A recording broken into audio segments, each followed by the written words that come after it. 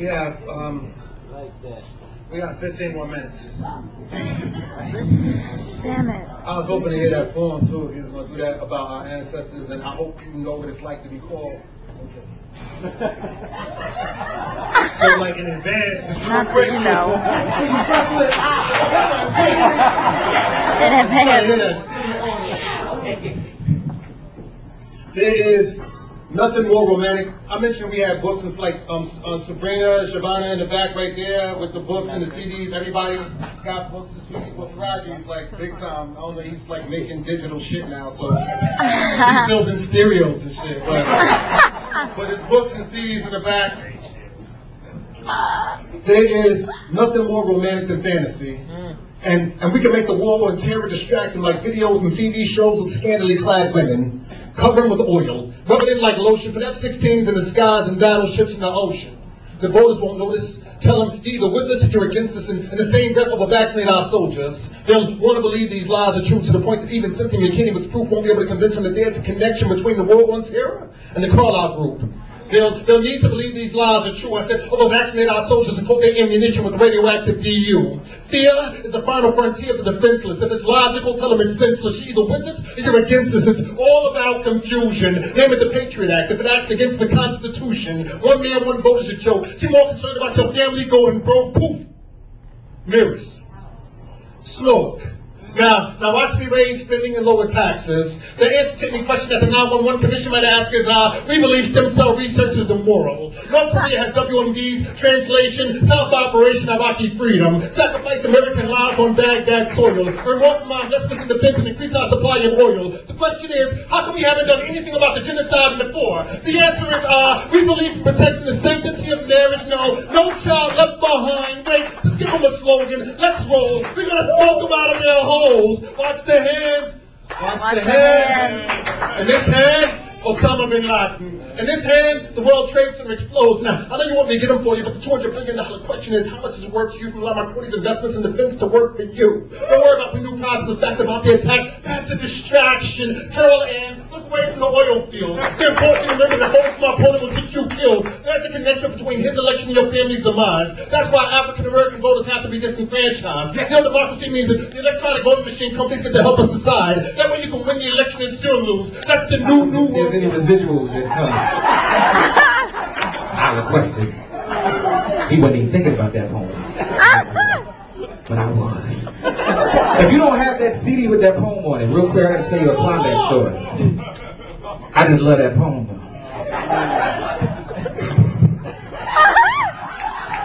You didn't even get it together. Too much for a man to love it too. Wait a minute. I don't know what to do after this. What is poetry?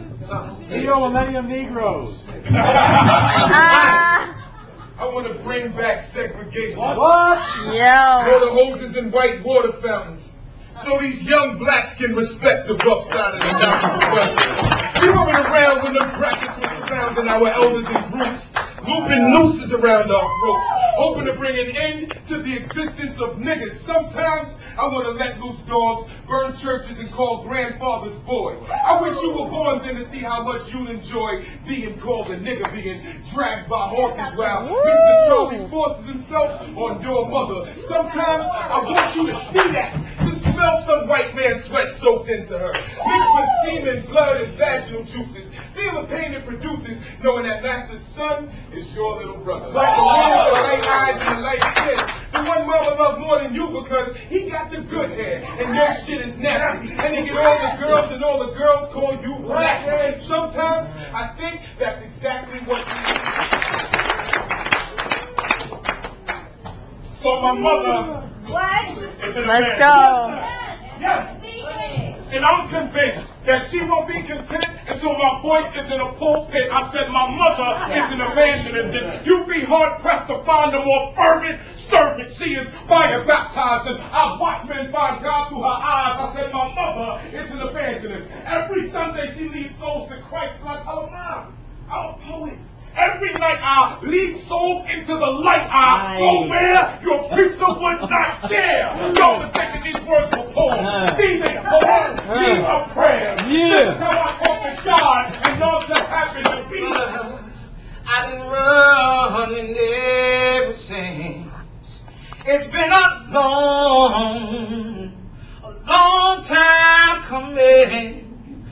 I know change gon' come. Oh, yes it will. It was said in the year of the dragon, lots of men would disappear. No guns on the other side of eternity. Therefore, when heaven knocks on your door, there'll be nothing left to fear but God. So enter into the lives of dismal scribes to take a walk down the fine line into the middle ghetto projects of young urban soldiers who now stand on the shoulders of a once proud people. A people who turned bebop into hip-hop, into syncopation rhythms with drums into jazz, and I dance as well. Last moment of the night, y'all give it up for Ainsley Burrows.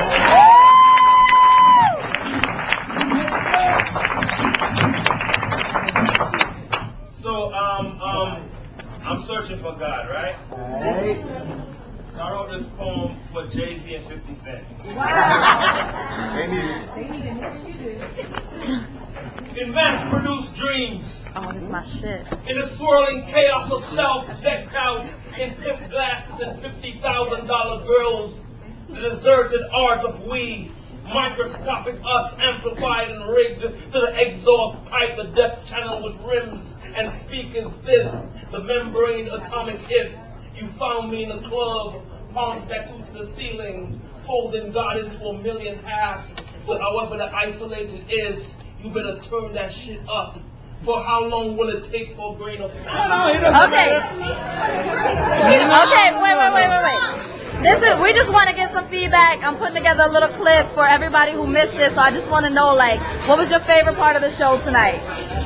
My favorite part of the show was just the interaction with the poets, how they would tap each other and do their thing. Nice. It was awesome. Nice. How about you? I've had too many favorite parts to even name. Just give us like two of them, 2 or 3. Ainsley's poem, where he mentioned the soul of your ovaries. Oh, wow. And changing the pH balance of the universe.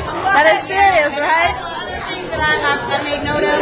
Nice. And Faraji's poem about forgiving his father. That really touched me. That was Lamar. Lamar. Yeah, that was Lamar. That was a really dope poem.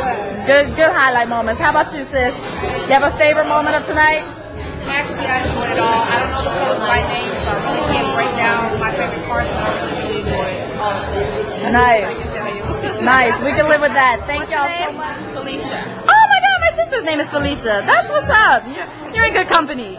So I'm interviewing people, just asking them what their favorite moment of tonight's show was. Well, you know what? I really can't even like specifically say because it's such a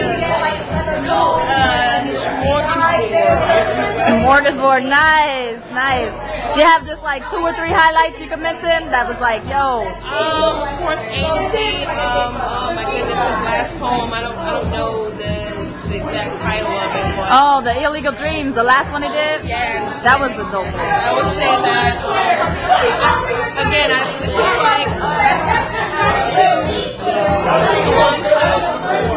oh, okay. This is like the first time I've been in a situation where it's just like all these people just mentioning. Nice. So I really can't give a specific, whatever. But I will say the show was awesome. I will be coming again. Nice. Thank you. That's Felicia signing off. Nice. I got it. I'm going to get it. It's in the bag. So this is Steve. Steve, I'm just trying to capture some interviews from people about how they enjoyed tonight. What was your favorite moment of this evening? Oh man, my favorite moment of the evening, it was actually a favorite line, and I forget what it is, but it was so hot. I stood up, I jumped out of my seat, I started shaking my hand, waving my fist, and said that was the hottest, realest line I heard all night. And I should remember what it is, but I don't. But damn it. I'm just meeting some of these poets that I saw tonight for the first time, nice. And I would show up wherever they are. Next time they come back, to New York or Jersey, or when I'm traveling, if I see they're going to be somewhere, I would definitely go real hot. I enjoyed meeting Sabrina also. It was fire. It was fire. That's what's up. I was familiar with a couple of people, saw some people for the first time that now I'm a fan. That's what's up. So that was Steven signing off. Yeah, deuces.